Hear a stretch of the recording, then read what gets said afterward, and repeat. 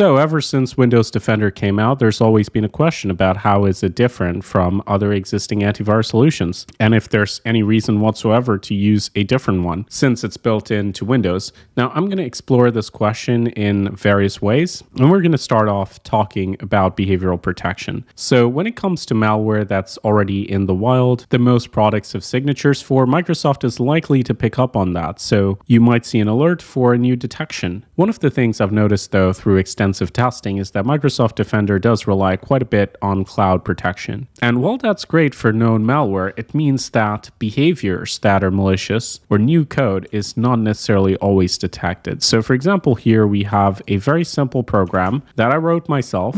Interesting timing on the scan alert there. But this file is just going to do a couple of things. It's going to try to delete all of our shadow copies, our recovery options, and grant access to all of our files to itself so it could potentially encrypt them. This is the kind of behavior that ransomware would perform, but this is not a known ransomware. It's just a behavioral test. And if we run this on the system with Windows Defender, there are absolutely no alerts, no detections. It just runs. Now, if we try the exact same test with Kaspersky installed, another well-known security program, we get an alert and it's blocked, even though this is not a known malware. Now, due to recent laws, people in the US can't use Kaspersky, so we'll do the test on another popular vendor, Bitdefender. And again, the moment we try to copy the file, it's actually blocked and disinfected. Now, that's not to say I'm saying that Windows Defender does not offer any protection. In fact, it's very good compared to Windows of old. If you think about the Windows XP days where you open your computer and if you don't install an antivirus, it's the end of the world. It is no longer like that. Windows Defender is very effective at blocking most malware that you'll see. And that is why there's a conversation to be had about other features. So for example, a lot of products like Kaspersky Premium will come with identity protection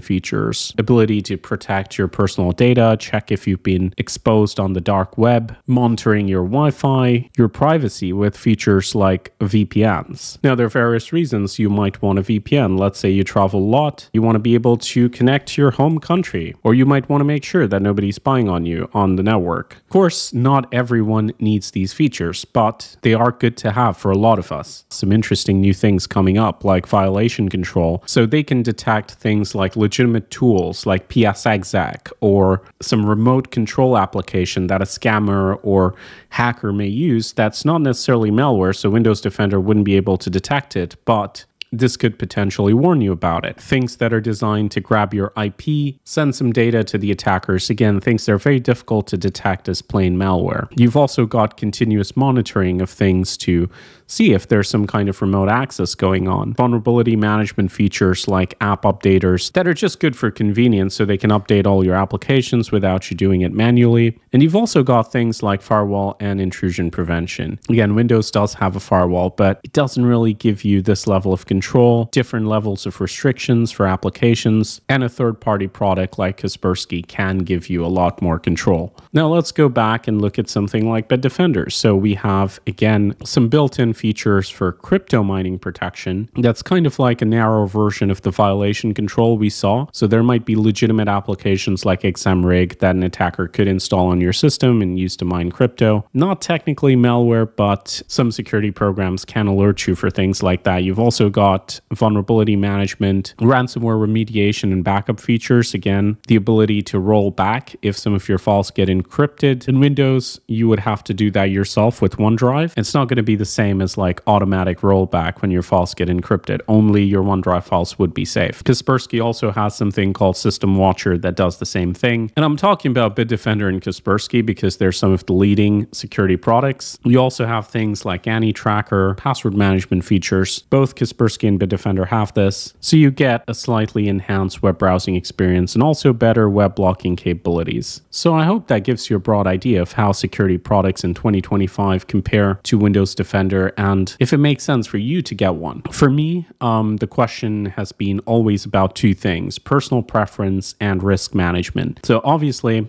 if I don't use a computer very much, let's say it's a tablet, I can totally understand it not being worth the hassle. But at the same time, Windows Defender itself can be a bit of a hassle sometimes. So if you ever have to deal with the UI, it's not necessarily very convenient, especially if you have threat detections. And it's not very easy to exclude something if you have false positives. But let's be honest, most people are never going to see this UI anyway. They will use their computer, and if something pops up, oh, virus, glad it's taken care of. But for more experienced users, I think security products still add a lot of value, especially if you want the fancier tools, you want to be able to monitor things on your system, on your network, and just for the better user experience than what you get with Windows Defender. Also, for an average user, a benefit is better protection against scams and phishing and things like that. Info stealers in particular. In some situations, even having slightly better security can be the difference between being hacked or not. So that is something to consider. So it's all about risk management, what your level of tolerance to risk is. It's going to be a different answer for everybody depending on how they use their computer and again what they stand to lose if they do get hacked. I personally do use an additional security solution. I don't really like Windows Defender, but based on the polls I've done, the majority of the people watching the channel do actually just use Windows Defender. I also understand just the amount of headache that comes with getting another product, paying for subscriptions, renewing it, all of that headache some people just do not want. Also, because Windows Defender is built in, I think a lot of people just see it as a reduction in complexity rather than having a third-party solution. But something to show you about that is it's not entirely true that using Windows Defender means not having any resource utilization or anything like that. So for example, here you can see you have what we call the anti-malware service executable. I'm just going to highlight it here. So you've got a couple of services taking up a good amount of memory, CPU usage from time to time. So Windows Defender by no means is free in terms of system resource usage. If you install a third-party product, it would replace these executables with its own, and it would work differently. And that is one good thing that Microsoft has done, thankfully. But that's just in the back end. You do still obviously have to manage the subscription, have an account, all of that. And some people just don't want that, which is understandable. So let me know your thoughts in the comments below. Please like and share this video if you enjoyed it. I wanted to kind of give everybody an overview of what the landscape is right now from an informed perspective. Of course, I've done detailed videos doing tests of Windows Defender and popular security software, so you can watch those if you want to get a real in-depth answer in terms of how it compares with detection and things like that. That's what I do here. I test security products, and for those of you who are new to the channel thinking, you sound like my grandpa, why are you shilling antivirus? Well, as a malware analyst, I used to write signatures, and antivirus software was my area of research, and there was a time when this channel was just about comparing different antivirus solutions and their detection. So I know the world's changed a lot since then and we've come a long way, but I still like to weigh in on this issue when I can because there are a lot of opinions on it and many of them are not very well informed. So I hope you enjoyed this. Don't forget to subscribe to the PC Security channel. There's a lot more exciting stuff coming up and we're actually going to do a guide on what you can do if you get hacked. So make sure you're subscribed for that. This is Leo, and as always, stay informed, stay secure.